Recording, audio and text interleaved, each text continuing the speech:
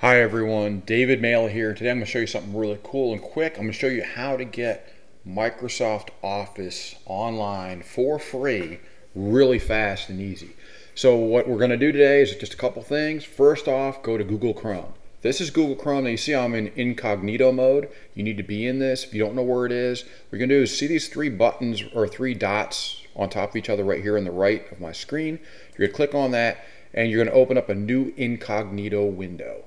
Okay, once you have that, you're going to go to office.com.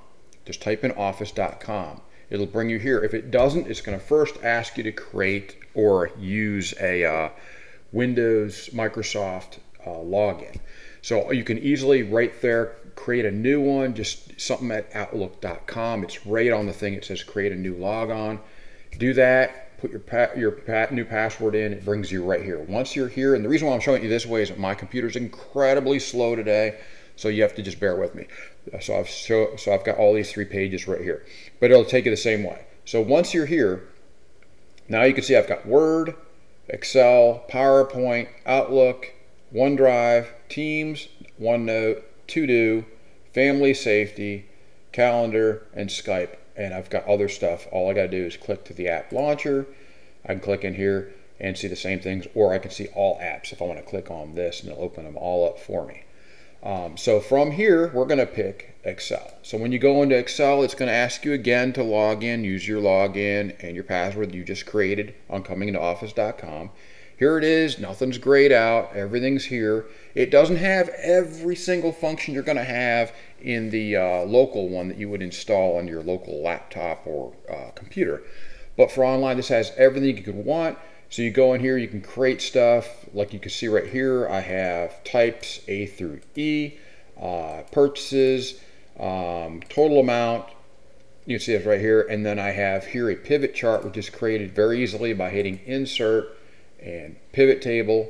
And then you pick the range of your pivot of the table you want to pivot over here, and then you pick the field. So if I click here, you can see right here everything is in either a column for values, type, filters, and then you can see my values right here: total purchases, average, and sum of total amount.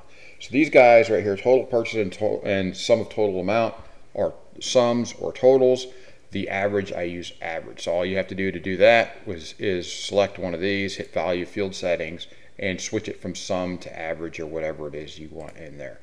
But you can see here I have everything working. From this I could go and create a graph if I wanted to. I mean, I don't know what I'd want with this data here, but let's say if I wanted a line chart of sorts.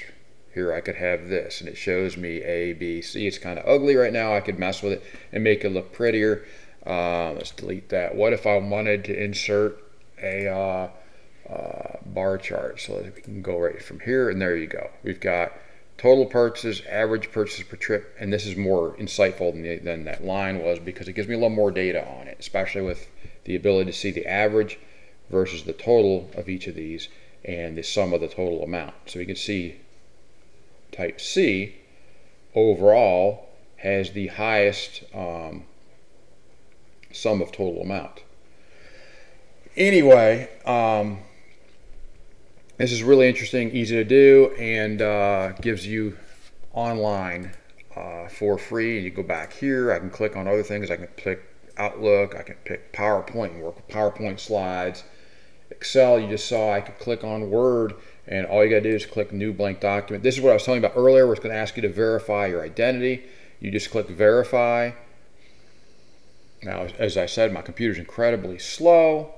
Let's see here. Today, let's see if it's working good today. I have to reboot my computer. Once it's found out who I am, it'll open it up, and give it a second here, and we'll have Word in a second. I told you my computer's incredibly slow today.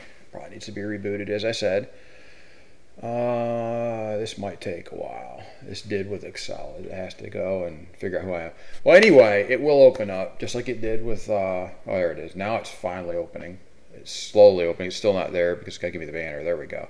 And there we have Word. We can go and work on all this stuff and do whatever we need to do. And it was free. It didn't cost me anything. It literally takes seconds to do, under a minute, to get yourself set up and have online Office with your Excel, Word, PowerPoint, whatever you need for free. And you can load up files, whatever you need to do when you get in there and play around with it.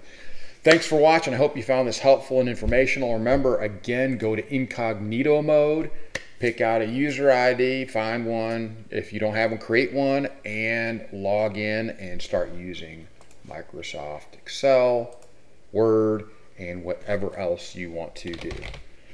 Thanks again for watching. Please subscribe so you can see all my other stuff that I have coming out, and you'll get notified when I have cool stuff coming out, great videos like this. And take a moment and look at all the other great tutorials and tech stuff I have on my website or my video channel for you, Tech Know How. Thanks again. Have a great day.